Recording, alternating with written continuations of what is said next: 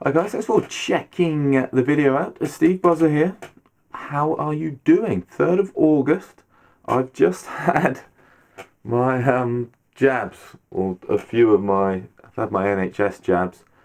So I've just come back from the doctors, or sorry, the nurse. The nurse sorted me out with a few bits and bobs. I've left it quite late. I thought I was going sort of more October time, whereas I'm now going end of August.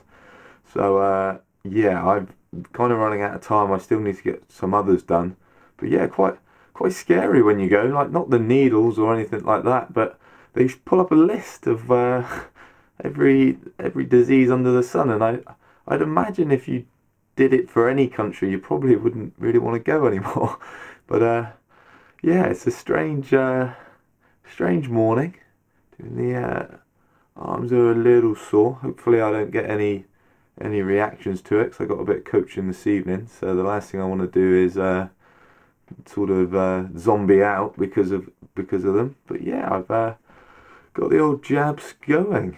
Like I say, I've got a few more to do.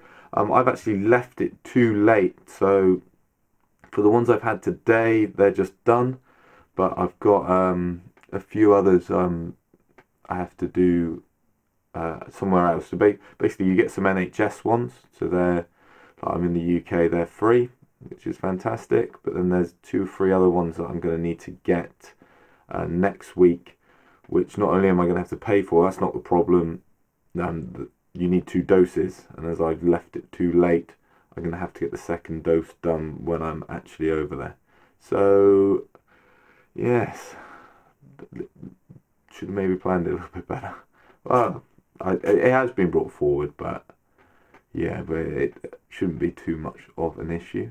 But no, yeah, so it's all starting to feel real now. Kind of, I did a video yesterday, and yeah, last night I was planning things. I was planning on maybe stopping off before I went to Thailand, and it kind of dawned on me last night about how much little time I do have. I'm playing in the better ball with Picard, Jumbo Jet Golf, and that tournament actually finishes when I was considering going. So that, I think it's the 19th of Friday.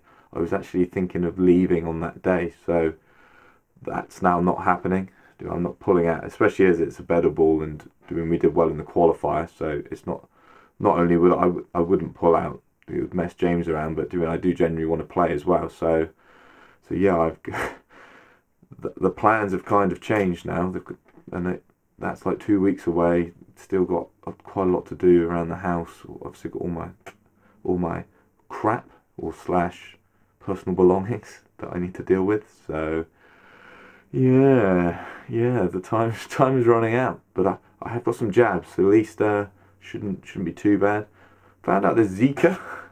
So Zika, obviously with the Olympics starting on Friday, there's massive, and I get the impression, obviously it's a problem, but I don't think it's maybe as big a problem as some people are making out. I know it's in Miami now. It's quite a tough one, and I think people do get quite scared when there isn't a vaccine for something.